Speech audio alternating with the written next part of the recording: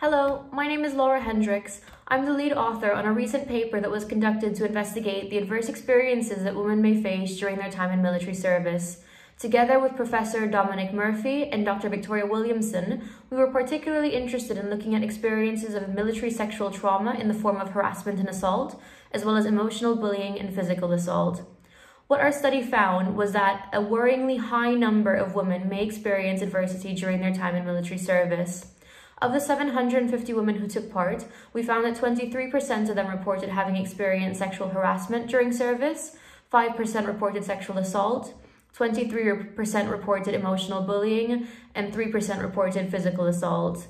And importantly, all of these forms of adversity were associated with current PTSD difficulties, with particularly strong associations being observed among women who reported physical and sexual assault. These adverse experiences were also found to be associated with current anxiety and depression symptoms, physical somatic symptoms, alcohol use difficulties, as well as lower social support and feelings of loneliness. These findings suggest that the adverse experiences that women may face during their time in service may continue to impact their mental health long after service has ended.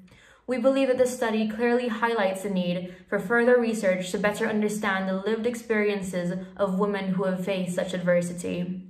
It is important to recognize that women may face a unique set of challenges during their time in service, and that these experiences may occur in addition to more typical military-related traumas that they may encounter. Such a scope is essential for services in order to be able to appropriately meet the specific needs that women veterans face.